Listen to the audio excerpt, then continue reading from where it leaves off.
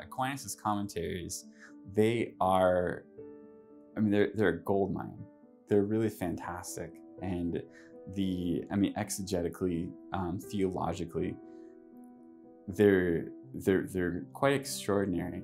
But the difficulty right now is that within the current state of theology, the difficulty is that they're not really of particular interest to anyone, because within biblical studies, Aquinas would sort of be the last person that you're looking at, because the discipline of biblical studies, we're trying to get past all this medieval stuff and get back to biblical times and what the Bible really said. And so Aquinas is maybe the last person that, as a biblical scholar, you would think to look to. So his biblical commentaries are largely ignored by biblical scholars.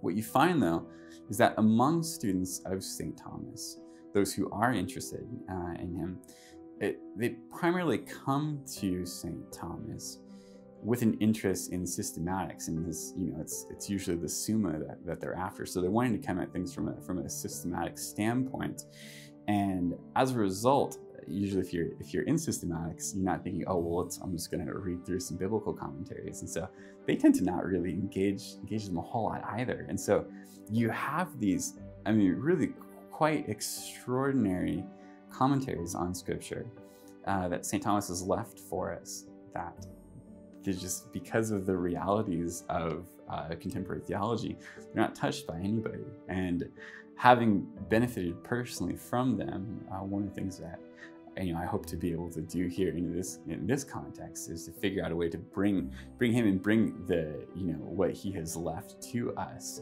to bring those into the conversations that you find within modern biblical interpretation. This isn't far-fetched in any sense. One example that I found, so after reading Thomas's commentary on Galatians, I went and was reading John Barclay's Paul and the Gift, which is a fantastic book and is really cutting edge within Pauline studies. One of the things that I found was fascinating is that I was reading through his work, and just a number of times, points that Aquinas had made in his Galatians commentary, I'm finding Barclay making the exact same points in his new book on Paul, which is really, again, cutting edge new stuff. I'm just writing Aquinas over and over in the margins of his book, and I went and I asked John about it, and I said, have you had a chance to read Aquinas on Galatians? And he's like, no, I've been meaning to, but I've just never got around to doing it. And I told him, you've got to do it, because you're going to find that you have, if going back to 800 years, you're going to find a kindred spirit. So it's really interesting the way that Aquinas' commentaries can have a relevance for contemporary debates if we'll only go through the work of actually opening them.